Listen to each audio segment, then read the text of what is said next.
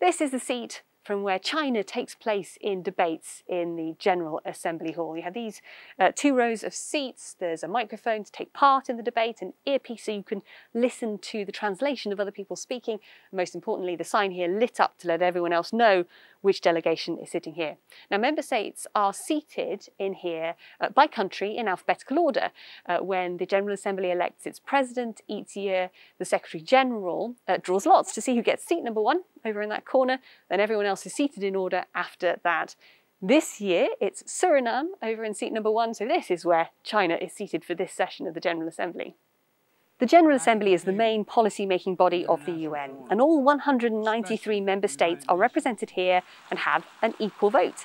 The organisation meets regularly between September and December each year, and then gets together as needed at other times to discuss key international issues. China helps appoint the Secretary General, non-permanent members of the Security Council, and it also helps approve the UN budget. In recent years, there have been big changes to how business is done here because of the COVID-19 pandemic. Each delegation usually has 6 seats, but since 2020, member states have been limited on how many people they can bring into the hall because of fears of spreading the virus. Meetings have been across 3 conference rooms to allow for social distancing. Delegates have also been able to attend meetings virtually, and the UN has introduced a system of e-voting, so members can take part in votes remotely.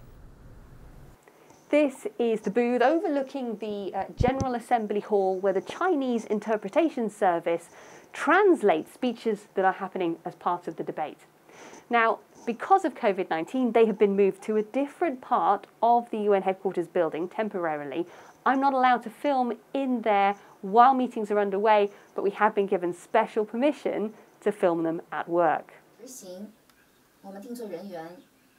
Translators listen to the speeches of delegates on the floor of the General Assembly and translate them into one of the 6 official UN languages, which are Chinese, English, French, Russian, Spanish and Arabic. If a delegate speaks in an unofficial language, they have to provide an interpreter or a written text of their speech in one of the official languages. Mandarin Chinese has been one of the official languages of the UN since 1946, the year after the UN was founded. And April the 20th of every year is Chinese Language Day at the UN. Now, translation is a really hard job. The interpreters really only have a split second to hear what's being said by the speaker on the General Assembly Hall, to understand it and translate it, repeating it into the microphone so that delegates are able to listen to the speeches in their own language in real time. And the subjects covered here are anything from politics and finance to legal and socio-economic affairs. If you want to do this job, you have to have perfect command of at least one of the UN's official languages and an excellent grasp of at least 2 of the other official UN languages. Flag raising begins at 8 AM prompt every weekday here at the United Nations. There are 196 in total, so that's a flag for the United Nations and for every member state, and so that includes a flag for the People's Republic of China, and we're going to see that being put up now. So we've got some nice weather for the flag raising today. The sun has just come up here in New York. It's not very windy, so we may not see this flag flapping around, but still some nice weather for the flag raising today. Now, these flags here are in alphabetical order, so China sits between Chile and Colombia. Each flag's the same size, which is 123 by 183 centimetres, so that's 4 feet by 6 feet. The flags go up every day, except for weekends, and during bad weather they don't put them up either, but they are left up all through the General Assembly's high-level week in September. Now all the member states are represented here, as well as the flags of 2 non-member states, that's the Holy See and Palestine. China's flag has been flown here since 1971, after all member states of the General Assembly voted in October of that year to recognise the People's Republic of China as the only legitimate representative of China to the United Nations. Now the flags here are really One of the most distinctive features of the UN headquarters today, they are one of the first things that are seen by everyone from visiting world leaders to tourists when they come to the site. And the flying of all the flags side by side is really kind of symbolic of the equal status of all of the member states here at the United Nations. This tapestry hangs in the North Delegates Lounge inside the United Nations headquarters in New York.